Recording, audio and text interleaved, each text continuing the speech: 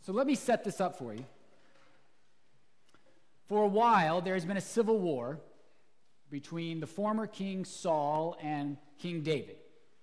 And yet, while they have been fighting each other, they've also been fighting wars on other fronts with the Philistines and the Jebusites and the Moabites and others. And then at the Battle of Mount Gilboa, Saul fights the Philistines, and he is killed in battle, as well as Saul's son, Jonathan, also falls in battle. And Jonathan, Saul's son, just happens to be David's very best friend. So with Saul's death, essentially the civil war is over. David is the victor. And he goes around and he starts to defeat the enemies of Israel, the Philistines, the Moabites, the Jebusites, and he consolidates his power, unifies the kingdom, moves the capital to Jerusalem, and becomes the true king of Israel. But Jonathan is not the only progeny of Saul. There are other sons that are around the countryside. They are scattered about. But some of David's allies, those who are within David's circle and sphere of influence, they decide that those progeny, those other male heirs, and in this case in ancient Israel, it really is the male heirs that are somewhat of a threat to David's throne. David's allies, they decide that they are going to go around and assassinate Saul's other sons and those who could be a rival to David's claim to the throne. And when the words of those assassinations get back to David, David is not happy, and he responds with a type of justice that is bloody. He literally strings them up by their feet and he cuts off their heads, those who assassinated Saul's sons. And this leaves only one surviving male heir in the line of Saul, whose name we learned this morning, Mephibosheth. He is a special needs child who cannot walk because his feet have been crushed. He was born not a special needs child, but while his grandfather Saul was fighting a battle and the battle got too close to the tent that Mephibosheth was in and he began to run, he was crushed underneath some battle armaments and he could no longer walk on his own, and he became a cripple, as the scriptures tell us. So did you catch that? Here was a healthy boy who became a special needs child due to being collateral damage to the violence of his grandfather. But now he is alive, and he is a threat to David's claim to the throne. And if David was a student of Thucydides or Machiavelli or Emperor Palpatine or Mr. Burns or Cersei Lannister, he would recognize that this young boy is a threat to his throne, his claim to the throne and kingship of Israel, and he would do whatever he could to solidify his power and to remove this child as the political threat that he was, whether that be in imprisonment or exile or even worse, execution. And let's not gloss over the fact that David has this in him.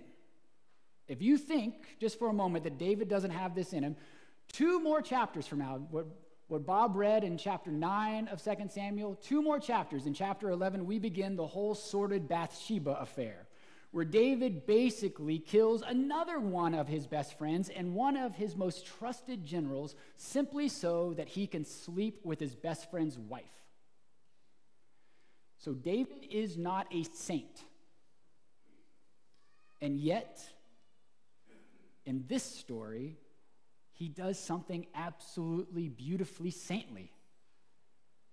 And I don't think we need to hear, and I don't know if we don't hear about the story more because the names are so hard to pronounce, or because it has so many layers, and the layers are so vast that it takes a good chunk of time just to unravel them. But for some reason, we don't hear this story ever in church.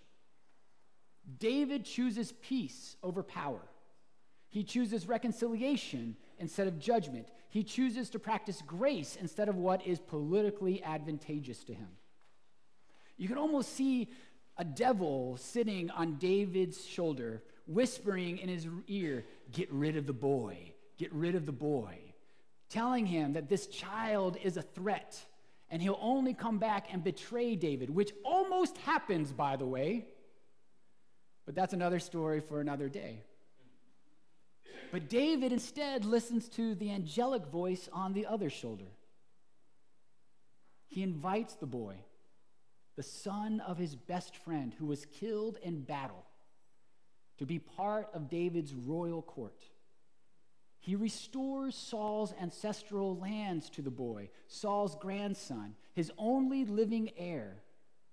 He welcomes the boy into his family. That's what it means by saying that there is a place around the table for Mephibosheth in David's court. He becomes ostensibly part of David's family under David's protection, all because of David's just immense love for his friend Jonathan. And we know from the biblical records, you know those genealogies that many of us skip over when we get to those points? Well, part of the genealogies in the Old Testament shows us that Saul's line continues through Mephibosheth. He grows up to be an adult. He gets married. He has children, and those children have children. So David, by listening to the angelic voice of peace and reconciliation instead of the devilish voice of power and political intrigue, not only saves this boy's life, but generations of life to come. David, in this instance, lives into what it means to be anointed by God. He doesn't always do so, but at least in this instance, David chooses the righteous path over what is politically advantageous and expedient. He values peace instead of exerting his power. He values reconciliation instead of standing in judgment of this boy. And let me tell you, as much as these words are easy to say, it is not easy to live that ethic out. Living into our better selves is not easy. Not with the temptation to control a situation by use of power and force. Life is a grind. There are lots of things that are chaotic in our world, and when we have an opportunity to use our power to control it to our benefit, we often decide to do so. And to make the point clear, let me tell you two more biblical stories which make this case. The first one is almost a mirror image of this David story.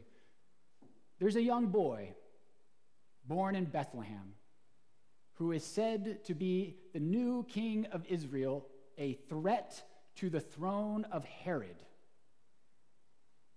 And when Herod hears this news by Magi coming to Jerusalem, the king, Herod, decides not to invite the newborn to be part of his court and to sit at his table, but instead the king unleashes the military upon children born under the age of 5, killing 2,000 to make sure that the one child who is a threat to his throne is eliminated. And the lure of power was an early challenge to Jesus' ministry. In the Gospel of Matthew, we are told that Jesus is transported to a high mountain and promised great authority over every kingdom on earth if he'll just bow down and worship Satan. There is a moment that is captured that shows the great tension between how hard it is to maintain our integrity and how to choose leadership over what is politically advantageous and how to practice authoritarianism. Unless we forget that this decision was effortless, we only need to remember that the ordeal of this temptation was so great that it left Jesus in need of angels' care. In the past, I have either preached or I have heard sermons on the famous temptation scene, and we often marvel at Jesus' willpower without ever considering the emotional and spiritual energy it takes for Jesus to retain his integrity. It is rarely, if ever, pointed out that the rejection of such power was so exhausting that Jesus needed the medical, psychological, and spiritual care of angels. So let's not think that any of this is easy. Modeling our lives after Jesus is hard. Practicing reconciliation instead of standing in judgment of others is hard. It's easy to judge other people. It's hard to practice reconciliation. Valuing this life with the grind and the chaos and all the things that we have going on in it instead of standing and pining for the next world to come, which sounds like such paradise, is hard. Not giving into the temptation to use our power and to seek glory and fame is hard. And it can take a great deal of emotional and spiritual strength to do so. Let me give you maybe an example that might bring this home of how hard it is not to give into temptation. I quit smoking 16 years ago. No, that's not right. 12 years ago. And every day since I quit, I have pined for a cigarette. Oh my God, I just want one so bad. Every single day, I want a cigarette so bad. And so 3 weeks ago, I'm watching a baseball game with a buddy at a bar. And we're watching the game, and he goes outside to smoke a cigarette, and he says, "Do you want one?" And I was like, what the heck? Yeah, give me one. And I smoked it. And every nerve ending in my body exploded into life.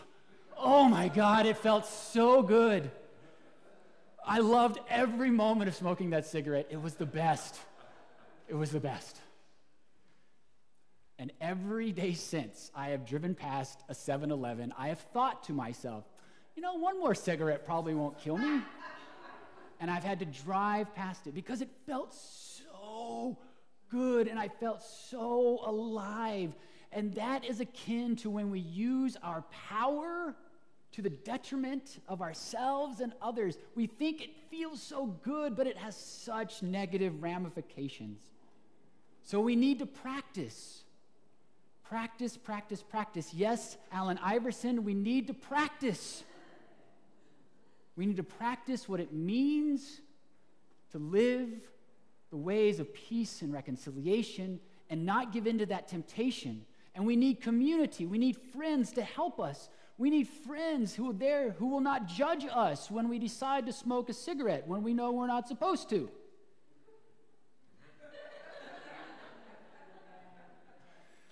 And we need friends who will help us when we don't live into our best selves. Turning to Phillip Gulley in his book, If the Church Were Christian, he writes, churches should be, in a very real way, laboratories for peace, modeling the principles of reconciliation among ourselves, and then inviting and equipping the world to do the same. Do you hear that? What he's saying kind of goes back to that old classic hymn, "Let there be peace on earth, but let it begin with me." Or to invert the Taoist proverb, if you want peace in the universe, work for peace in the world. If you want peace in the world, work for peace in your country. If you want peace in your country, work for peace in your community. If you want peace in the community, work for peace in your families. If you want peace in your families, work on peace in your heart. The first step to practicing peace is putting yourself in the mirror and doing some self-reflection. It's not judging others. And that's hard. Because the temptation is to put the mirror down and to see the speck in everyone else's eyes when we can't even see the log that is within our own. Gulley asserts that we need a safe place to work out how to live in peace and practice reconciliation and implement these attributes in a way of living our lives based on the life of Jesus. It starts here And then it emanates out into the community and into the world. Now, here, I know what some of you are going to say. I don't really have that much power to exert. But if we look at our lives, we will see, given any given context, we have more or less power. I have infinitely more power here as being senior minister of Kensington Community Church than I did when I was a student in seminary. But I had more power than some students because of my relationship with the dean and with other faculty members. I have more power now as an adult in my family than when I did when I was a child, and I have more power now than do my young nieces and nephews. I have power over my dogs, though they seem to control my life. So given enough time, you can probably come up with context that you have more or less power. And we all have personal agency, and we all have the ability, the capacity to seek out that power to control and manipulate a situation for our own selfish goals. Gulley says, and he ponders, and I agree with him, sometimes I wonder if religious institutions, because of their historic emphasis on rules and morality, are especially attractive to persons interested in power and control. We have been steeped in a pretty awfully depressing election cycle. And yet, election politics have nothing on church politics. I have worked on passionately and lost many elections. And in a couple of days, forgot all about it. But I have scars, as I bet some of you do, from battles that are waged inside a church. And it leaves me weary and wary and being the walking wounded. Office politics. Any of you have ever sat on a parent association for a school? Ever been your union's representative for a labor union you belong to? Family politics. The same applies. So the church needs to echo what David said to Mephibosheth. Do not be afraid. I will show you kindness. It needs to employ what Christ taught his disciples, that the Sabbath was made, the man was not made for the Sabbath, but Sabbath was made for man. Meaning that this day, this time, gathered together in this beloved community is a gift to us to set aside, to get out of our culture, which puts so much emphasis on fame and power and wealth and status, to come into this place and practice the ethic of love. For Christ tells us that we ought to love one another as he has loved us. So if the church were Christian, it would value promoting peace over exerting power. It would practice reconciliation instead of standing in judgment. And it would say to you, do not be afraid, for we will show you kindness, as we are gathered in a community to practice the ethic of Christ's love for us all. Now, I have said very little up to this point about the general election. I have taken the course that Sunday mornings ought to be a respite from all of that. But I need to address one thing. There's a guy, a priest, at a church called the Immaculate Conception Catholic Church, who said and put a flyer in the bulletin that said, if you vote for Hillary Clinton, you will go to hell. So let me make a very clear point, just in case we are in a position where we might actually believe that. I'm going to tell you everything that Jesus said about who to vote for. That's all of it. Let me tell you what's going to happen on Wednesday morning. There's going to be either a Republican or a Democrat in the White House. The Republicans are either going to control both, one or neither of the houses of the House of Representatives or the Senate, and the same thing with the Democrats. There still is only going to be 8 Supreme Court justices, and you're going to wake up, you're going to put one foot in front of the other, and you're going to try to make the best out of your life. Now, what to do with this guy? Let me tell you. It is tempting to say the man is an idiot and to say that shame on him for exerting his power to intimidate and make others fearful. So we will not judge him, though we will not condone what he did. Instead, we're going to take an opportunity to practice the ethic of Christ, to echo the words of David. Father such and such of Immaculate Conception Catholic Church, do not be afraid. We will show you kindness. You are still our brother in Christ, though you're acting like an idiot. For around this table is a place for us all, regardless of who we vote for or our political beliefs, whether we're male or female, slave or free, Jew or Greek. This is a table of peace. This is a table of love. It is a table of reconciliation. And there is a welcome extended to you all.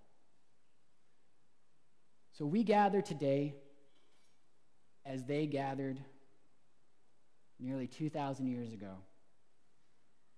And we take bread as he took bread, and we bless it as he blessed it.